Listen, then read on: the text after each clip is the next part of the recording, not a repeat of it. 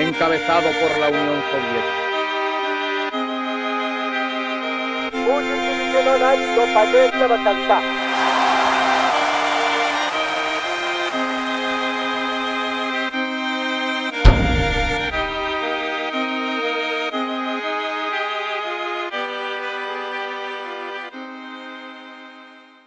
My name is Silvia Salisbury, and next week I'll be 85 years old, and I've had a long, odd association with the Communist Party, not always as a member, but associated through families and friends.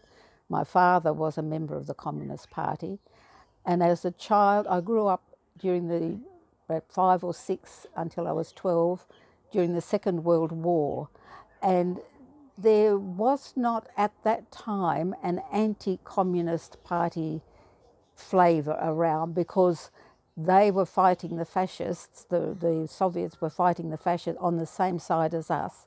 So there was quite a friendly attitude by people who didn't know a great deal about the Soviet Union, but they knew they were on our side. And so I grew up in Lakemba, and there were Communist Party meetings. There were 4 houses in a very short space of 4 houses being all members of the Communist Party. At Punch Bowl, there was one street, that Victoria Street I think it was called, where there were so many members of the Communist Party, they used to refer to it as Red Square. And when they had a barbecue on, raising money to send stuff to the soldiers, it was supported by everyone in the district. So I grew up with the fact that there were communists around. There were films being shown by the Communist Party in Lakemba that were like Battle for Stalingrad, Battle for Leningrad, and people just went because we were seeing war films all around in the newsreels. They didn't have television. So, but always in newsreels in the city, in Sydney, you used to have a place that did nothing but newsreels, and you just went in, sat through as many as you liked and walked out, and that was the equivalent of what we now see on television.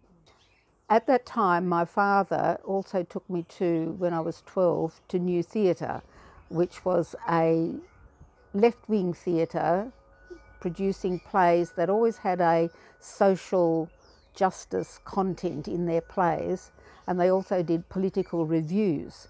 And I just loved it. I just loved this theatre, and it was actually run by mostly members of the Communist Party. That was part of their work, to introduce to people questions on social justice.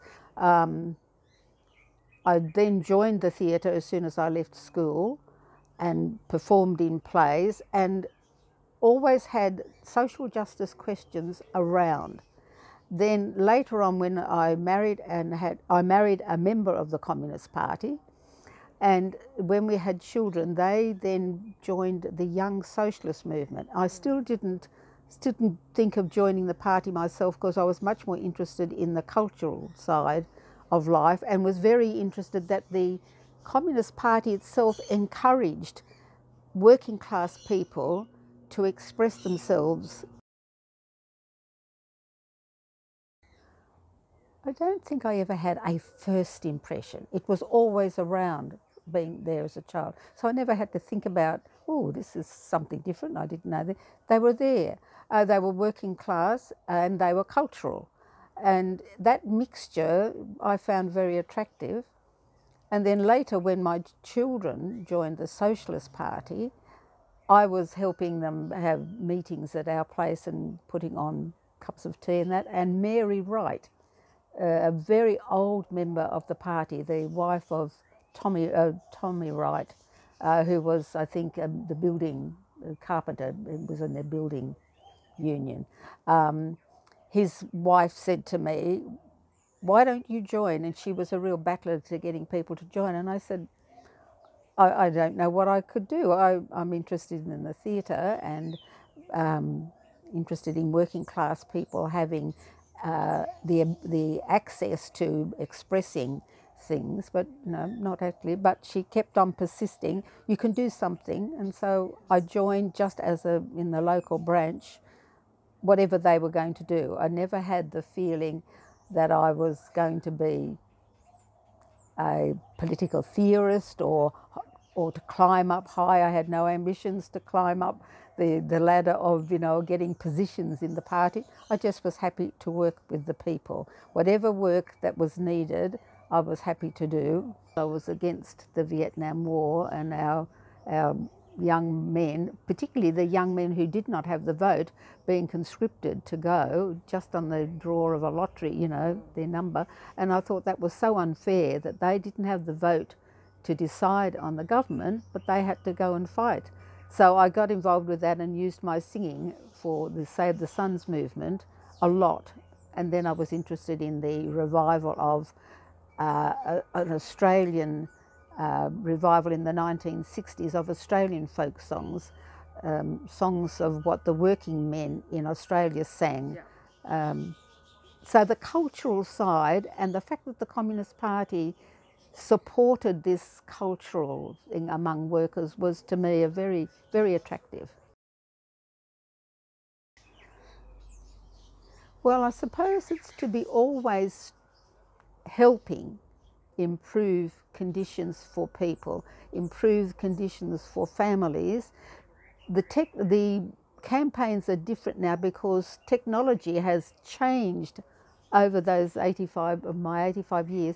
So young people have got a totally different way of communicating with each other and communicating what they feel should be changed in society. So I'm a little bit out of it now. Being so much older, I still tend to do things the old-fashioned way.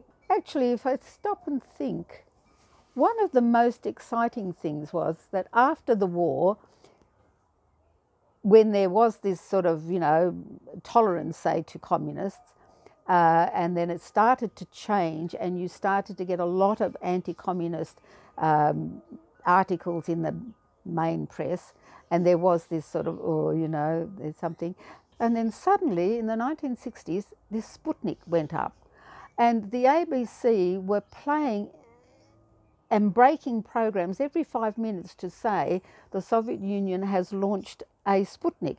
And it was completely unknown to us in the West that they were that advanced that they could actually get a controlled Sputnik around the world. And all the time on the radio, they kept stopping. It was such a big surprise. And to a communist, it was it reinforced the fact that we knew they were doing things well and technically well, but that we weren't hearing about it. And that to me was even more exciting than, say, this landing of the Americans on the moon.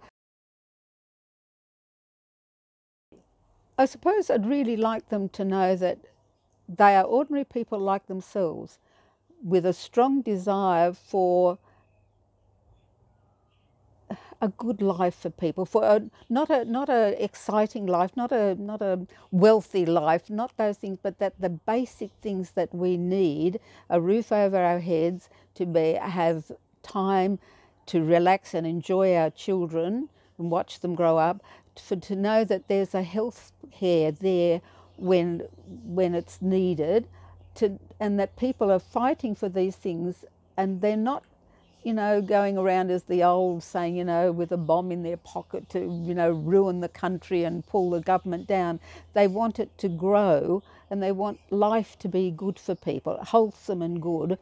And I just found working with them and being with communists very satisfying. And I know there's a lot of problems, and I know that people make mistakes or don't live up to the ideals. But that's life. That's life. It's just part of the tapestry of life. Well, actually, the actual moment of joining was Mary Wright, because she just kept on insisting. She was a very insistent person, and I really didn't know what I was letting myself in. The other thing was probably my husband, who had a very almost idealistic view of communists. But a hard worker, and he knew that life was always going to be a struggle. He had a more positive attitude. And I suppose in a way, my husband and the people in New Theatre, oh, I'd say that is because things are getting very tough for people. In Australia after the war, when it was easy to get a job, you know, there wasn't quite, after a while, there wasn't that sort of need to struggle because things were getting easy. But now I really feel for young people because it's hard for them to get an apprenticeship. The selling off of things that were done by the government into private enterprise. If it's privatised, we can't vote on the board of a director. But if it's done by the government, we can vote a government out. We can have a say. And I think now things are getting so hard for people, and there's a lack of joy and everything, and I think they are now looking for an answer. Before, it never came into their head that there was another way of doing things. But slowly people are starting to see there must be another way. And with the advent of Corbyn and Sanders, the word socialism is starting to have not the horror that, you know, everyone had. Like, there must be something in it. And I'm really hopeful that young people, with their new technology, their more open way of looking at things, that they will eventually see, yes, things have got to change and they have to be part of the change.